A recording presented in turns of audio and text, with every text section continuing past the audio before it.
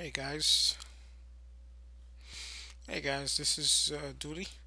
So in this video we are going to look at four functions in C++ that essentially behave in the same way, except that their return values are different. So what these functions do, they take a byte string and what they will try to do is see if that byte string is some number.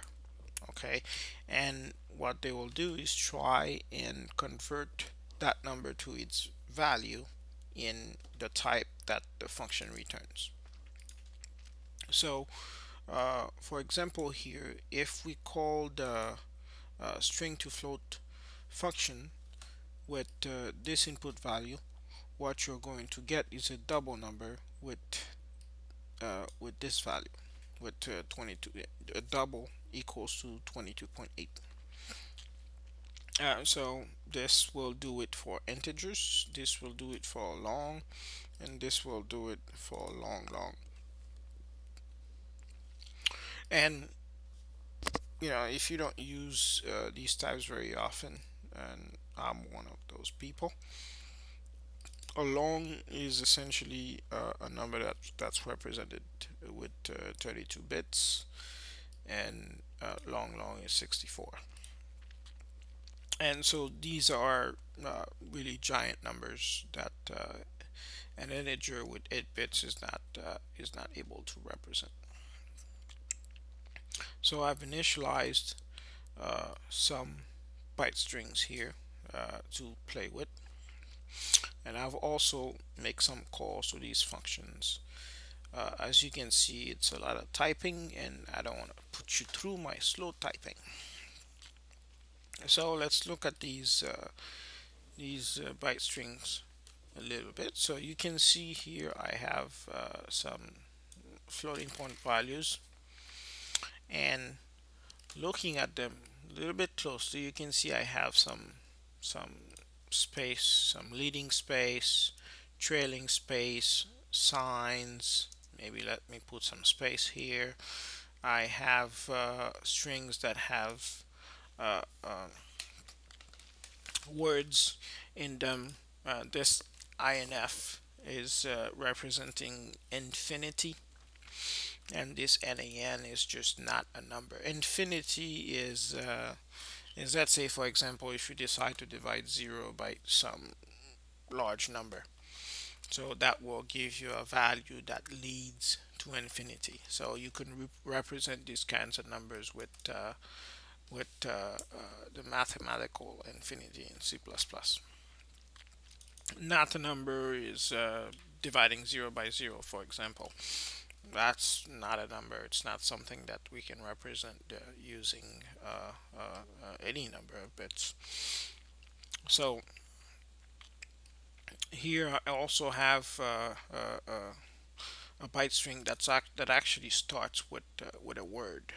So let's see how these functions will behave using these types of things. And I do the same thing here for integers, and I do the same thing here for longs. Now we don't have to go and do the long examples, because they're essentially going to be very similar to the other examples. So what I'm doing here is I'm calling these functions. This should give us doubles, and I'm calling these functions on these numbers and see how it will behave. So let's go ahead and run the program, and as you can see, all of them were able to pick up the numbers quite easily.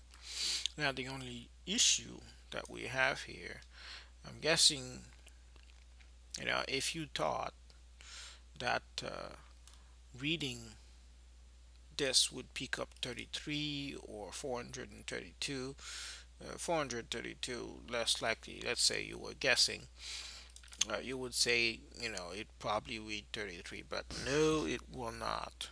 The fact that it's starting with a word sort of throws it off, and it will return a 0. And that's what's happening at the end there, because that's what we're calling right here. And you could have called uh, too long, or to float, and you would get 0. Actually, to float might actually be actually, let me see, it might actually be a runtime error. Let's find out.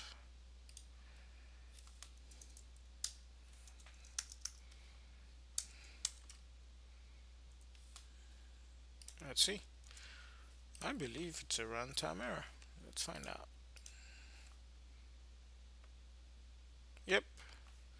So don't do that, because it's not going to work. Alright guys, so this video we've looked at 4 functions that behave very similarly. String to float, string to int, string to long, and string to long. They behave very similarly.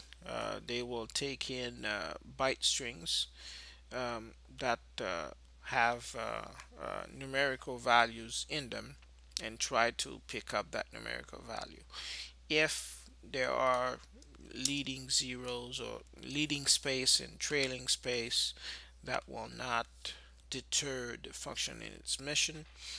And if there are words after uh, uh, the numbers, the function will just pick up that number, and there's no problem there.